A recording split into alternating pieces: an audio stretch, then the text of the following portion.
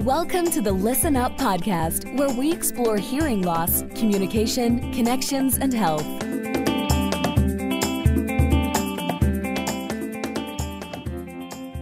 Hey, this is Dr. Mark Sims here. I'm the host of the Listen Up podcast, where I feature top leaders in healthcare. This episode is brought to you by Arizona Hearing Center. I help patients to effectively treat their hearing loss so they can connect better with their family and friends and remain independent. The reason I'm so passionate about helping patients with hearing loss is because I lost my brother Robbie twice. First, from his hearing loss from radiation to his brain tumor, and then again when he passed away. I only care for ears. I'm the ear of ENT who's performed over 10,000 ear surgeries over the past 10 years. I'm the founder of Arizona Hearing Center. I'm the author of my new book, Listen Up. Go to listenuphearing.com to learn more about it. Today, we have Dr. Rodney Perkins. Dr. Perkins received his medical degree from the Indiana University and completed his surgical residency at the Stanford University School of Medicine. He also serves as a Professor Emeritus of Surgery at the Stanford University School of Medicine. Dr. Perkins has a long history as a pioneer in the field of otology. He's been credited with developing various surgical procedures and instruments. Every week, I use the Perkins retractor, which he developed. As a physician entrepreneur, he's founded over 13 successful companies, including ReSound Corporation, Sound ID, Procept, and also Earlens. I'm excited to have him on today. Dr. Perkins, welcome to Listen Up, and thanks for coming on. Good to be here, Mark. That's great. I very much appreciate your time. I know you're a busy guy working on a lot of great stuff. Hey, one of the things I like to ask people, Dr. Perkins, is I'm always fascinated about people's medical journey, right? Like, how did they end up getting into medicine? So how did you end up getting into this wonderful field of medicine? Well, I think, you start out and you drift one way or another, but when I left high school, I was actually going to be an engineer, and I decided that that had some limitations to it, although there was nothing wrong with that.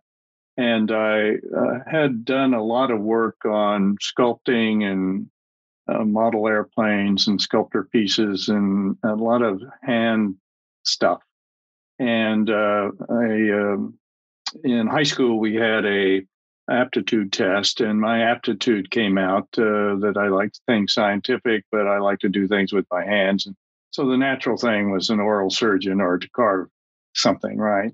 And I got into that. That's what I thought, okay. But I was thinking about medicine a little.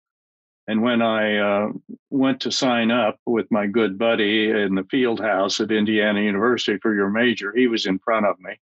And he said he was going into pre-dent, and I wasn't sure what I was going to do. So I was right behind him. They turned to me and said, what are you going to do? I said, well, I'll do pre-dent too, knowing that the first quarter or the first semester was the same. But after that first semester, I switched to pre-med because I just had more things you could amplify and interesting things. And I like the idea of doing that. And that was very helpful because surgery in the ear is, working with shaping things and getting in there and out safely. And so it utilized those basic skills that I had developed before. So how'd you get from medicine to otology? Well, that was... I think the idea there was that one other thing I might mention, and you can edit this, of course, can't you? Yeah. Yeah.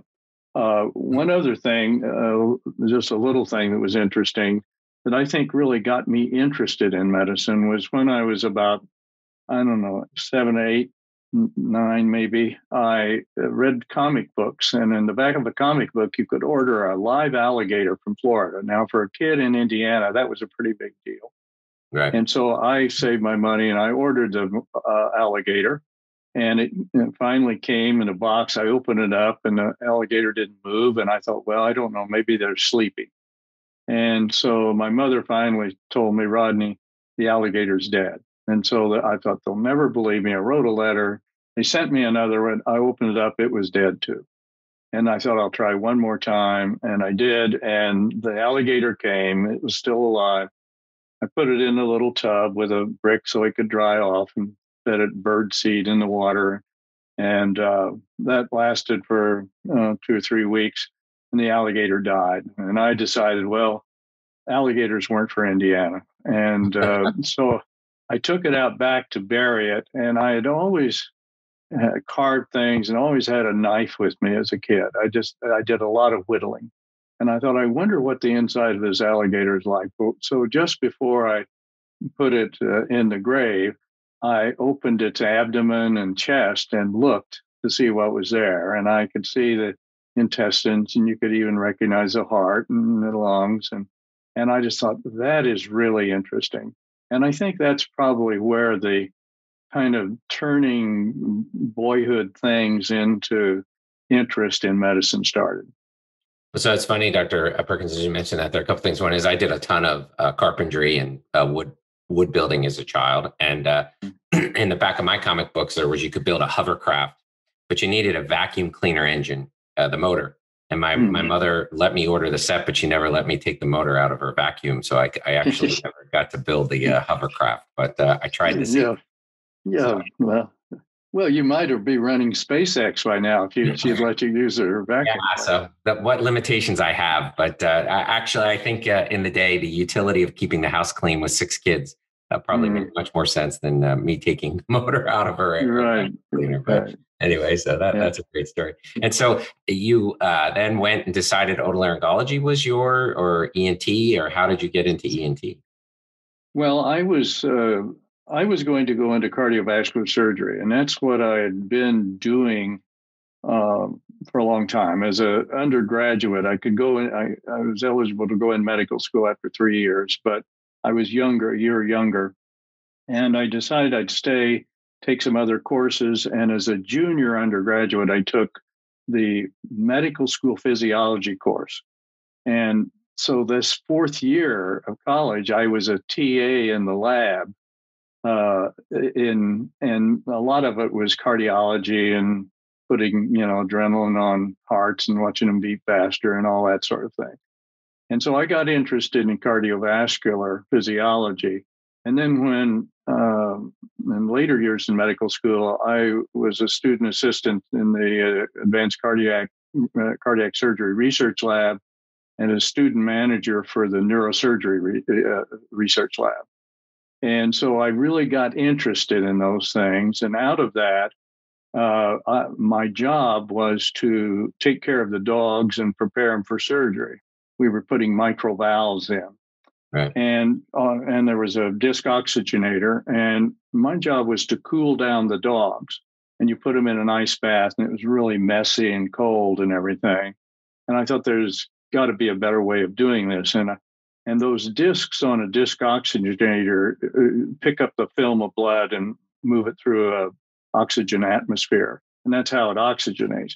But the surface area on those discs looked like a refrigeration fan of some sort, and a great surface area. And so I converted that put an axle in it that you could run hot and cold water through in the axle. None of the water got in the blood, but it would cool and warm those fins. And I could change the temperature 4 degrees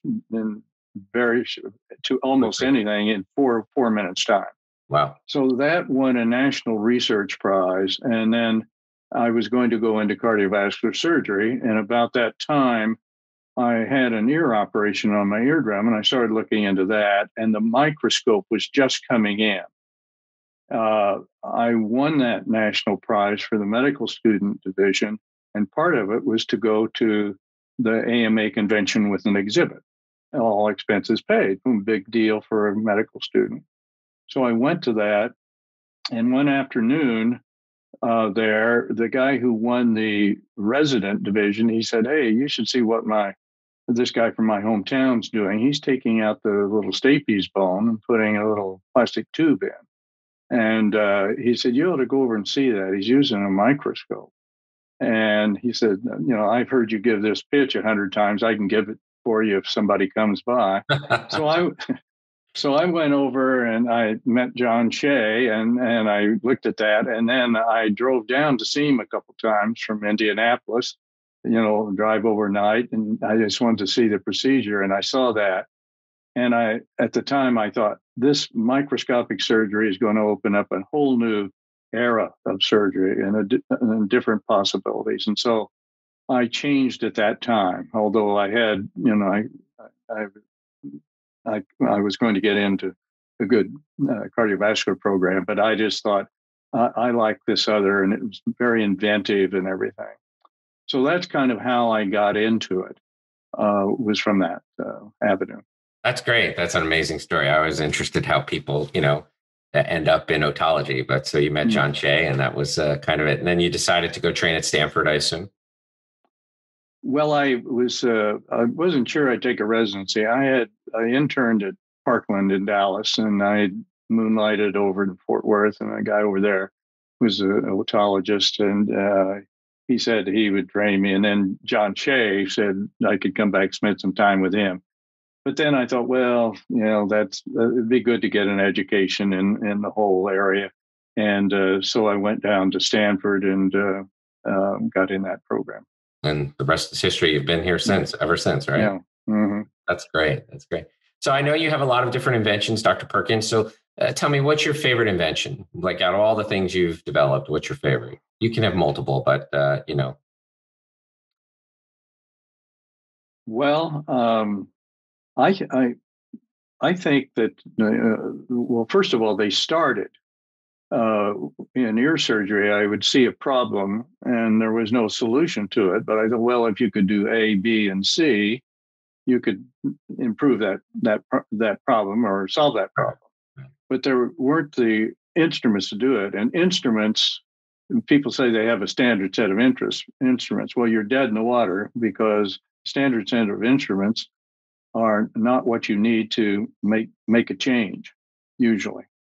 And many times I tell people it's like a chef with their knives, right? You need special knives to be able to do stuff well. So, yes, exactly. Right. And so I would first of all develop different instruments, and then I would develop a kit to do something. And then a little while, you needed a company to do it. For instance, in laser stapedotomy, I needed a laser that could be very accurate, and I looked into that, and laser scope came out of my interest in doing SAPI surgery. Right. And so that turned out to be well and used in many other things. I would say that one of the things that I would say Procept, which is a biorobotic company for prostate, I'm the co-founder of that, and that technology, which was really developed by my associate, my other younger co-founder. He just did a fabulous job, very intuitive and terrific engineer. I think that's a good contribution. I think Earlens is the idea of being able to get all the frequencies with very little feedback. It was a significant thing. And because I think that can help so millions of people potentially, and get the kind of sound that allows you to hear speech better in noise, and to also improve the quality of life, keeping you in the game as you get older. Well, speaking of Earlens, which is something you and I share in common, obviously we both utilize the device. How did you come up with the idea for Earlens? I've seen your earlier prototypes, but tell me a little bit about that story, or where the idea came from. Well, that began back in the ReSound days. ReSound was a hearing device company, now one of the big six, and that I founded in the 80s. And I was doing some experiments at the same time at the California Ear Institute at Stanford. And that was putting a magnet on the center of the eardrum and then vibrating it with a device that was a coil with a ferrite core in a casing down in the ear canal. With that magnetic field would vibrate the magnet. And what we did, we glued the magnet on the umbo, the center of the eardrum. And we did that with new skin, and it would stick on there for a while, and we'd do the experiments. And one time, a guy came in for a 1 month experiment or a 2 month or some periodic place that we checked their hearing. And I looked in, and the thing had fallen off because if you glue something on the eardrum, it'll get sloughed off because the skin is sloughing and it's migrating. And so I was very disappointed that I wasn't going to be able to check that guy's hearing at that stage. And the thing looked just like a contact lens. The glue had dried and it was a little sort of circular thing. And I thought, how does a contact lens stay on? Maybe I could get this thing to stay on to do the hearing test. And I actually had some antibiotic eardrops that were kind of oily.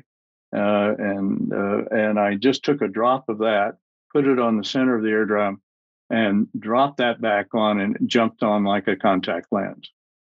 And it stayed there for over a month or more.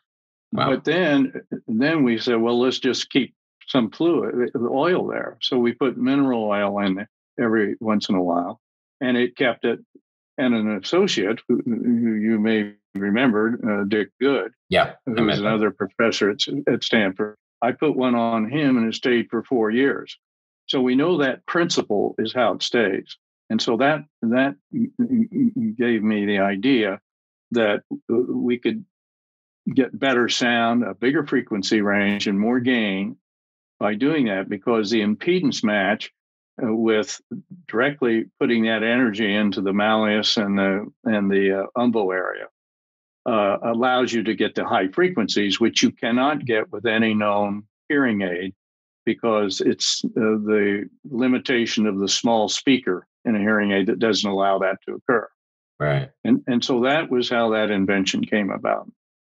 And I think one of the things that it does point out, one thing that we all are going through life, and you got to think of the world as being full of information everywhere you are.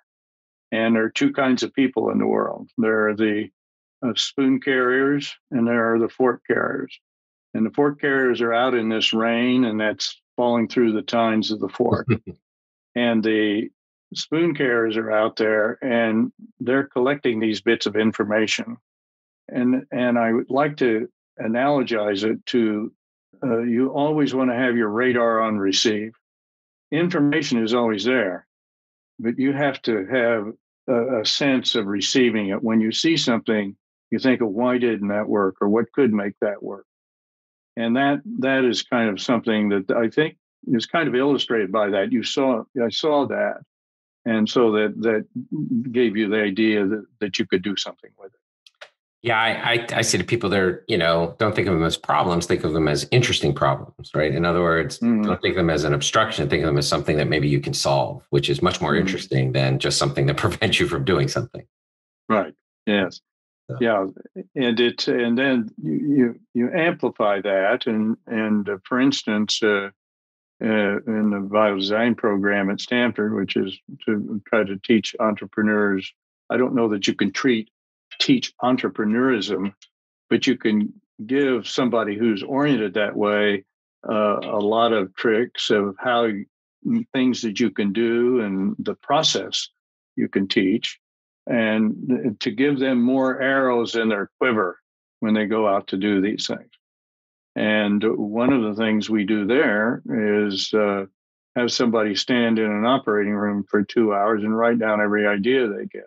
So if you look around in an operating room, for instance, which is a good, I call them target-rich zones. Target-rich zones are operating rooms, bedsides, reading in journals. Another is a hardware store. I used to love to walk along and see the clamps and the this and that and the tools. And then another is gourmet cooking stores, because there's a lot of commonality between food and meat preparation and surgery. So you see things and then you combine them, and that's how new and novel and inventions occur. They occur from things that are already known, and then frequently it's something that develops in some other field, not necessarily yours. But that item is applicable, and it becomes the missing link of all the things you know that allows them to be a new and novel way of improving something. And it isn't always a Shazam moment. It kind of sometimes is. But you take the Gutenberg press. There was that is only a combination of things that were very well known. Ink was known, movable typeface, I think in China for 400 years. Certainly paper or skins were known. You could write on them or print on them. And the wine press was well known. But nobody put those combinations together until Gutenberg did that. And there was a new invention. Yes, it was for printing, but it changed the world in many, many ways. And so that's the kind of thing that as an inventor you try to do, is not just invent a hula hoop of a different color, but I would ask most inventors, and particularly in medicine, to think of things that you think is going to improve health, because that is the responsibility of the physician, whether it's in your city or your hospital or your state or your tribe somewhere, is that you're the guardian of the health of your fellow travelers in whatever structural society you're living in. Yeah, no, I think that's great. Mm-hmm. Because I think it applies also to not just health tools, but health delivery and innovation in health delivery, and what we can bring from other fields to help deliver healthcare better. Yes, it's not just an instrument. It's a system many times. Right. And so, when you talk about educating patients, there's a lot of stuff about education that's not actually applied within the medical world to help educate people about their problems. Because I think one of the biggest problems is, how do people understand their hearing loss and what to do about it? That's a huge challenge in my world, what I see as a problem. So. Well, that's another thing that I think is extremely important, is that the hearing impairment not be positioned as only a deficit of audition or hearing the sound, but its implication with your life and the way you do things, your relationships, the isolation that you start to have because you don't want to go to that meeting because you don't want to ask a dumb question, or you don't want to go to that a birthday dinner for your grandson or something, because you'll sit there in a very noisy restaurant for 2.5 hours, slightly smiling and nodding, and you're so fatigued at the end of it, you're ready to go home and go to bed. And that's because you're just eating up your cognitive load with trying to seek out the signal. Yeah. And hearing impairment, the success in treating that in many ways, you can obviously do some surgery, I think, is in presenting to the patient what you're trying to solve. And you're trying to solve that isolation problem, basically. And it keeps them vibrant and keeps them in the game. And that's what the value is. And I think, particularly with Earlens, I think we have a chance to elevate that, because this is the first time a physician has ever really been, except for cochlear implants and that type of thing, has really been involved. And it gives us an opportunity for the patient. They'll tend to follow what a doctor tells them if they, trust the doctor. And it's a great opportunity for otologists and ear, nose, and throat doctors to change the game and make it not just something that your grandfather had, but this is going to improve your lifestyle, your happiness, and your productivity. Yeah, one of the things I've been thinking about a lot is the concept of going to the symphony, right? So when you go to the symphony, you're trying to have the ultimate hearing experience, right? And so the building matters, right? So that shows you that it's not just the instrument, it's not just the instruments that the musicians are playing. The maestro matters.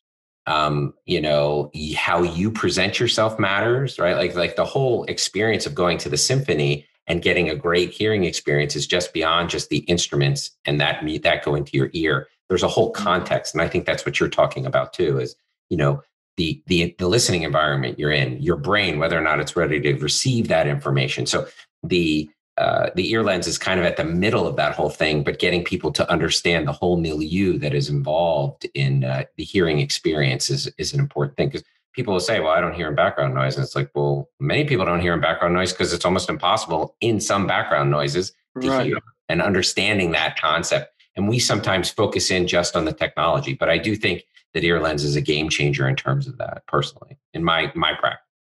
Mm-hmm. So, yeah, well, the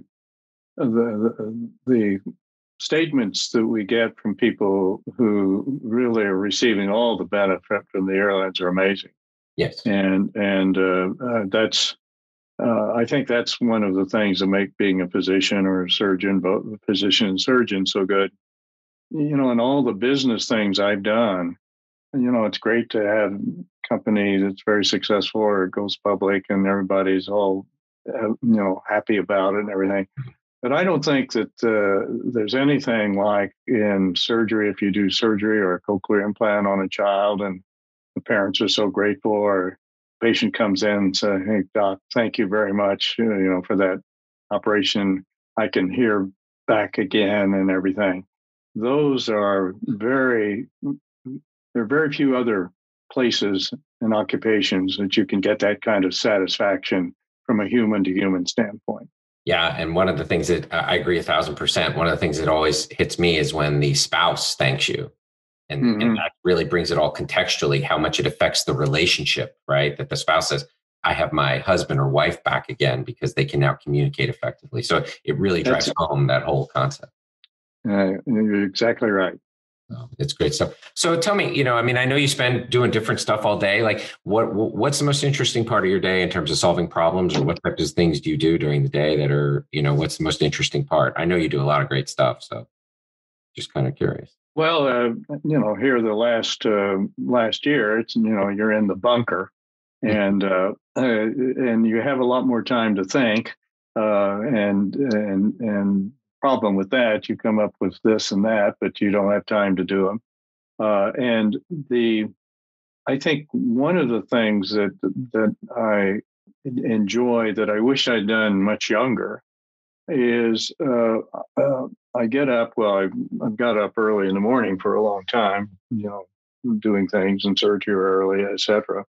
But is taking time in the morning before you get on the rat race, before you check your emails, before you start to be the machine that is solving problems or doing this and that, is to take some time and just think. And I now do that every morning. I get up and my wife isn't up, and I go down and I make a cup of green tea, and I sit. I put the headset on. I listen to, say, Yo-Yo Ma and cello suites, and listen to music. So you're stimulating the hearing and everything. And then also you're feeling that. And then actually, now this sounds a little weird, but then I have a banana. Well, you smell the banana, you eat the banana, and you're just thinking. You aren't thinking about, I've got to do this right at that point. And then after that, you start to think, now, what do I need to do today globally? Or what's the picture coming up in the next few days or month? And then after kind of thinking about that a while, then you start to have to get into, what do I need to do today? And so then you kind of do that, and then you flip after, that may be a half an hour, all that, right? And then you flip into action. It's just like the guy in that movie, Showtime. Right. Now's the time you got to perform. And perform doesn't mean perform, but it means do the things you like to do, have the interactions you want to do, and try to make your day interesting. Yeah, there's a guy I read. I don't know if you ever heard of him. His name's Perry Marshall. He talks about Renaissance time, which is exactly, he says, before you pick up your phone, before you do anything, take, a certain period of time in the morning and have that Renaissance time where you're alone in your thoughts trying to, and he says, the subconscious brings things up, and all these ideas come from that time. Not jump on your phone and see the bad news or the bad email or what you have to do. You need to have that alone time. For me, I find that on airplanes, believe it or not. when I go on flights, I usually get a lot of my heavy thinking done because I don't have any of the other distractions. You know, that's an interesting thing you say that. I've had so many good ideas on airplanes. And in fact, one time I had, this sounds absolutely silly, I know. But one time I was thinking about this problem, and I was so busy with surgery and then all the other stuff. I thought I need some time to think about this. And I almost got a flight to Chicago and turned around and came back thinking, why I get these on airplanes, I get ideas. And I need idea time. And maybe that's the only way I can grab about, 3 hours or 3.5 hours times two to get that now. And the other place I recommend is a whitewater rafting trip on the Colorado. No cell service, nothing. Yes, 7 days of it's social interaction, but a lot of time to think about problems. It's pretty amazing. Yeah, but on the Whitewater River, you're using your cognitive load in something else, I hope. Well, the beauty is there's usually guys who pilot it for you. I will tell you a funny story. So, I trained under Dr. Brackman, and he was talking about one time where he was on like a 10-hour flight and he was writing a chapter for a book. And there was about an hour left. And he turned to his wife. She's like ready to get off the flight. And he goes, gosh, I wish this flight was about 2.5 hours longer and I could finish this chapter. And he's like, my wife's looking at me like I'm crazy because I've been on a 10-hour flight. But he had that uninterrupted time to get the work done and the thinking and the writing. And so it's kind of an interesting juxtaposition that people find these. It's hard as a physician to find uninterrupted, kind of your own time to think about stuff. It's funny that it's a kind of a universal challenge for people who want to solve problems. So. Yes, and that the ability to think and to have some isolation where you're with your thoughts is not a lot of people do that. It's do something, go to bed, get up, you're back in the action. Right. And before long, a few months go by, a few years go by. And if you wait too long to do that, your life goes by. And so you miss a great part of, smelling the flower or just looking at the flower. And those kinds of things, I think, are probably good for the brain and good physiologically. Yeah, it's funny. My son was in Cub Scouts, and it's kind of a weird story, but they would do announcements. And every time at the end of the pack meeting, they say announcements, the kids would go, announcements. What a terrible way to die. What a terrible way to die. And the whole point was, like, it's just this mundane stuff. They just want to go and do stuff and not have to listen to a bunch of announcements that they don't really care about. And so it's the same concept, right? Death by meetings, as people talk about, where, you're just meeting all the time and you're not actually thinking or getting stuff done. Yes. So what advice would you give to people who are trying to innovate in medicine? Like, if you could give it, I mean, you've done a lot of it. I think you've probably accomplished more innovation, for multiple lifetimes for people comparatively. So, which is amazing and really brings me a lot of respect for you, Dr. Perkins, and the great things you've done. But, if people are trying to innovate in medicine, what advice would you give to them? Well, I would say, going back to the earlier, I would keep up trying to innovate in medicine because I believe it makes medicine more interesting. By far. One of the problems that happens with doctors, and as in other professions also, is you really want to do this, and then you do it for a decade or so, but you fall into a pattern of just doing the same thing. And so you kind of get a little burnout, whereas earlier you had all this time before you to accomplish this and learn this operation or do a lot of them, is to keep your mind thinking ahead of other things that you can do and not settle in so that you end up, in your 50s or early 50s or somewhere along in there. And you think, wait a minute, I'm kind of tired of this. What do I do now? It's harder to make a shift then. But if you have always looked at, hey, what else can I do that's interesting? And most of mine has been in surgery. What else is interesting in surgery in different fields of medicine, frankly? it makes the whole practice of medicine much richer. And I think you can actually bring more to your patients because you're tending to keep up on things. You know what's the latest, and you're not trapped in just what you learned in residency. And as we know, doctors, they're hard to change their practice, their habits, but time changes and there are different opportunities and different ways to treat things. And I think it makes your practice much richer. Yeah, I mean, on a personal basis, my journey towards really having an interest in hearing loss and how it's not well treated, non-surgically, but I mean through technology, is because over and over again, I had these patients come in who said they had hearing aids that didn't work for them. And so, not that I didn't know about audiology, but I've delved very far into fitting of hearing aids, adjustment of hearing aids, why they do and don't work, what people expect out of them, more than I think the average clinician is, because I'm interested in that problem and why it's not a well-solved problem. Mm-hmm. Yes. Well, and it goes in jumps too. At ReSound, we were really the first to introduce high-tech signal processing into the hearing aid industry. And those algorithms and patents and everything, everybody's doing them now, of course, Right. and they're all the same. And we go through periods of time that the technology is getting better and better, but then it plateaus. And maybe a decade or two has gone by. And there's new technology coming on. And I think we have to start looking earlier to nurture that new technology and to bring things along, just as a new operation comes about that solves a surgical problem better.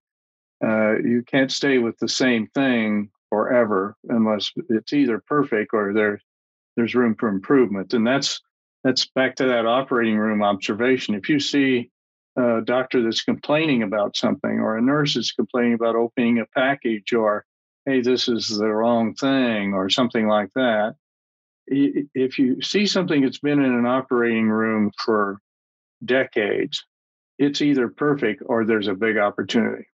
Right. Most of the time to improve it with new technology. And so it's also not an acceptance of the gold standard.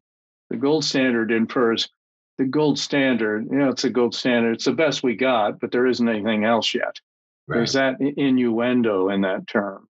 And I think in looking at your practice, looking at the way patients are flowing in the office, the setup, what do they see when they come in? How are they treated? Preparing them psychologically for surgery is very important. Would you communicate to them? How you communicate to them? And one of the things that I always did was explain in very much detail to the patient what we were going to do. And then I would have my surgery nurse explain what's going to happen. They're going to be in a prep room. They're going to be given an IV. They're going to get a little sleepy. They're going the operating room is going to be noise and pans and bright lights and everything. And so they know what to expect, and their blood pressure is down. And then they would see the nurse that had talked to them about that in the operating room. So they aren't just in suddenly a completely different environment. And so that psychology has a lot to do with surgery too. Agreed. You can do tremendous amounts of operations under local anesthesia if you have the patient properly prepared psychologically and you use the right, analgesics and everything, and all of that makes for, I think, a better quality medicine. Yeah, that rings so true. So there's been this opioid crisis, right? And so one of the things I've changed is I do an occipital block on all of my patients with a long-term anesthetic. And I think that helps them. But what also helps them a lot is I tell them in the preoperative and before, I say, look, I'm going to numb up this whole area. It's going to really help control your pain. You're not going to need as much medicine. And I know it's anecdotal, but I can tell you I get much less phone calls for pain medicine requests now than I did when I was actually giving people opioids and narcotics. Mm-hmm. Mm-hmm. Yes. Yes. And also, the instruction of the patient's family is very important, because then you make them I don't not make them, but they become part of the team, of the improvement team. And so, and they become less apprehensive about that patient going home, Right. and that there's not something drastic that's going to happen. So the care in medicine is multifold, and an operation doesn't begin when you use a scalpel and make the first incision. It begins long before. There's so many factors in the outcome that have to be, sort of husbanded into position, or shepherded into position to have what you consider and everybody considers a good outcome. Yeah, well, it's interesting. We're thinking alike, because I'll talk about it another time. But I've been working on developing a whole educational delivery system for patients around surgery and care that delivers things in a uniform fashion, consistently, for the family, for the patient, and that's rapidly developing within my practice. And so I'm doing exactly what you're talking about. Great, good. So, Dr. Perkins, I like to ask people, so if you were to say, who are the people that I would thank in terms of your whole career and pathway? Who are those important people you would thank? Well, there would be a large number of them. I think, as we...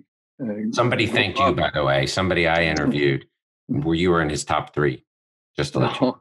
Well, thank you. That's good to hear. Yeah. I think we all, growing up, we look for somebody that has answers we do not have. And you think there's one person around it. Boy, if you knew what they knew, you would really have your hands around everything, right? Right. I'm not so sure that's true. I think we learn from many people, and you learn something a little more from this person. Surgically, you learn from this person. One mentor of mine, was in business, and I learned a lot from that person. And these things are all part of the richness of passing on to the others. We're all built. We all stand on the shoulders and make progress of others.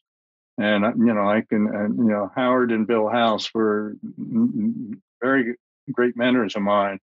Bill in risk taking and doing things new, and then Howard was very very helpful in kind of politics and the way you treat people and everything. And so then others, Eugene Kleiner in business. He became my mentor. He invested in one of my companies, but after that, I would visit him every few weeks or a month in his home, and we'd talk for a few hours, and you learned a lot besides just how do you do business in the venture type things. Right. So these are the things, and you can learn a lot from a lot of other people. This is the way they will treat you. And you think, that was nice. You want to treat people well, and you want to understand as much as you can, as fast as you can, and young as you can, because you only have so many years to play out the deck. Yeah. I think those are all true. I really appreciate your wisdom, Dr. Perkins. So today we've been talking to Dr. Perkins, who's a medical pioneer and inventor. He is the developer of Earlens. Dr. Perkins, if people want to get a hold of you, how do they get a hold of you? Well, you could get a hold of me on my website. I don't have a website, but I have an email. But I'm not sure. They can get a hold of you through Earlens, right? Yes, I can. Mm-hmm. Yeah. All right. And if if they want to get a hold of me, maybe they could talk with you. And right, I'll screen them for you, Dr. Perkins. Yeah, okay. Fair enough. Yeah. I think that's fair enough. So yeah. Well, Dr. Perkins, thank you so much for coming on. I appreciate it. It's been a really wonderful talk. Thank you so much. Good to talk with you, and keep it up there in Phoenix. Thanks for tuning in to the Listen Up podcast. We'll see you again next time, and be sure to click subscribe to get updates on future episodes.